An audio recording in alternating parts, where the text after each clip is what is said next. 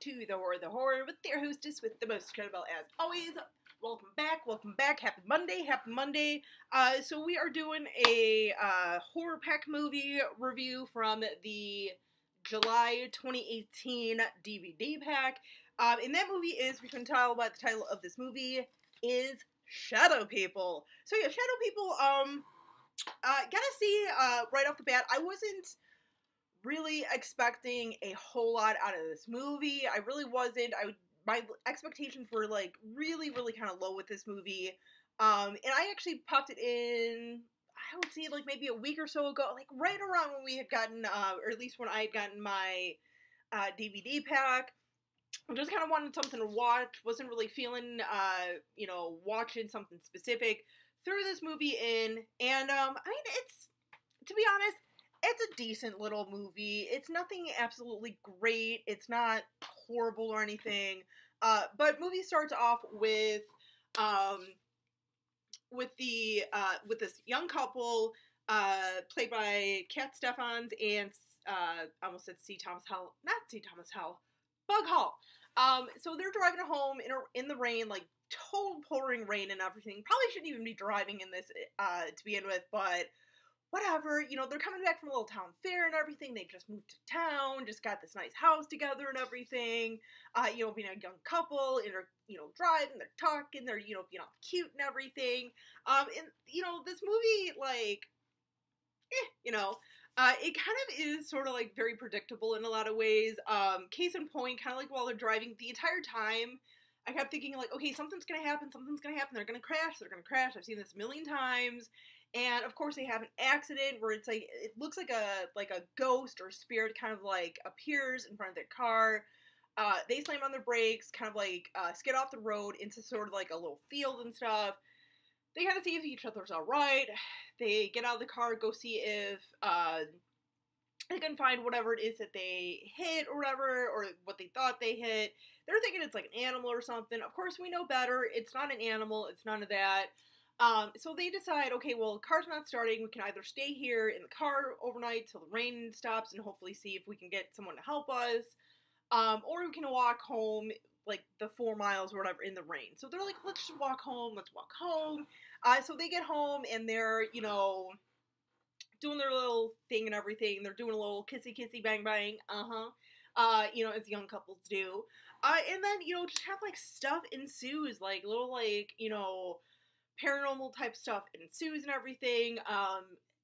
So yeah. And here's the thing, like, the only time that anything sort of like paranormal happens is when, like, the female is by herself. So, like, the boyfriend goes to go get a towel or something, or goes to get, like, an aspirin for his girlfriend's headache or something, or whatever, and, like, something falls, or she sees something, or a ghost or something, or this or that. So it's like every time she's alone, something happens, and you think that after a while, it's like, she would just kind of follow her boyfriend around, like, super glue yourself to him, so you're never alone, and this stuff wouldn't happen. Like, I'm just saying.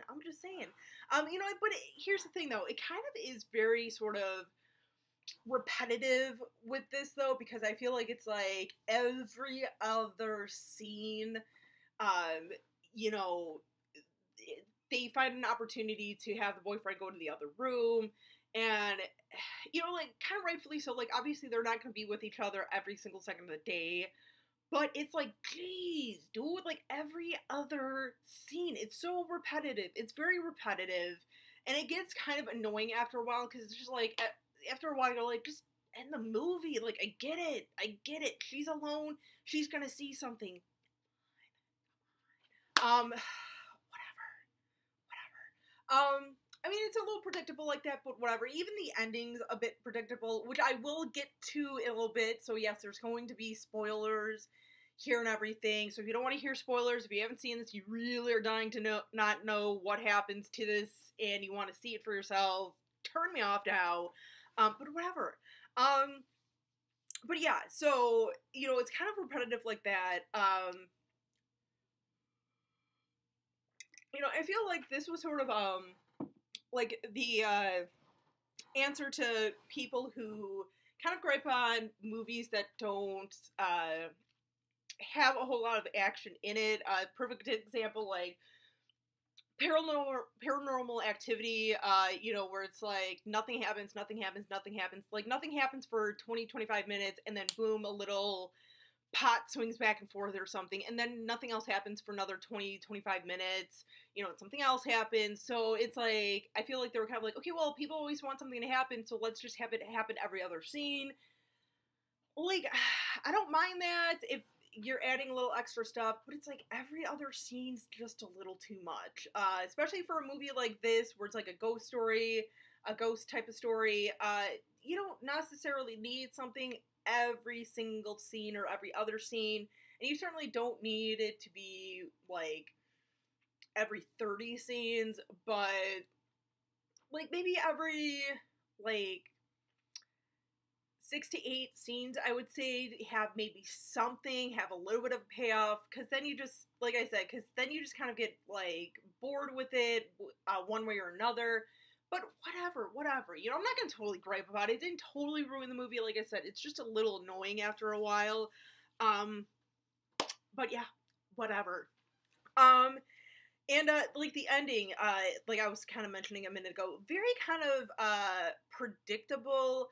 You kind of realize that they didn't make it per se through the car accident, because at the end we've come to find out that both of them pretty much are like have died or are dying. Like the boyfriend is obviously very much dead.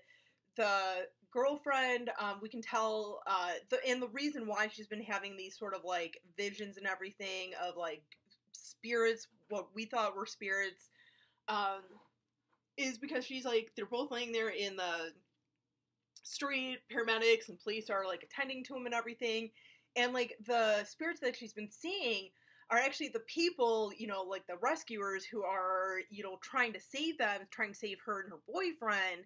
So you're like, oh, no wonder, you know. So I mean, that was a little creative. I kind of liked that angle a little bit, you know. I thought it was, you know, I know we've seen that done probably a few times before, but I kind of liked it, that it was a little bit reversed, where it's like, oh, the spirits are actually like, you know, like I know the others is kind of similar like that, where it's like the spirits were actually the actual living beings and everything, and it's the ghosts kind of thinking that they're being haunted by the human world.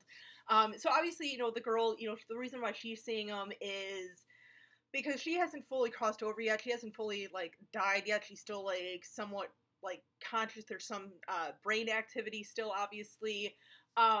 So yeah, you know, so we're kind of like, oh man, that's why she's been seeing it. That's why the boyfriend's kind of like, ah. And I know, like, even though, like, before we get to that, like, she gets to a point where she's like totally broke. She's like, I need to leave this house. I need to leave. So, you know, her and her boyfriend are trying to like leave, and that's the other thing. It's been like raining for like days on end and everything. It's like, geez, will this ever end? And that's another reason why you're kind of like, okay, it's kind of obvious, like something's going on here. They're probably dead or something, or this is like they are dead and this is like their own personal hell or something. So it's like always raining, and they're trying to like get over this like gushing like river of water that's like in the front yard, and he's like, we can't make it. So obviously they're kind of stuck there for all of eternity. Kind of like Beetlejuice, now that I'm thinking about it a little bit, without the sandworms. But yeah, so little things like that, you know, you kind of put things together and everything. But like I said, I mean, it was an okay movie. It was just something for me to watch one night when I couldn't decide. I wasn't really feeling anything in particular to watch. So, I mean, it's an alright movie. It's one of those I'm not gonna be like overly watching all the time, but I mean, I might pop it in once in a great while when, you know, once again, I'm kind of like, I don't know what to watch. I'll watch this movie, whatever. I mean, it's not so bad. I didn't hate it so much where I'm not gonna watch it again. So I'm just saying. I'm just saying. But yeah, let me know what you guys think of this movie down in the comments. If you guys liked it, hated it, if there were maybe little snippets of it that you really liked or hated, let me know. But till next time, you guys, as always, stay creepy, classy, and a little bit sassy.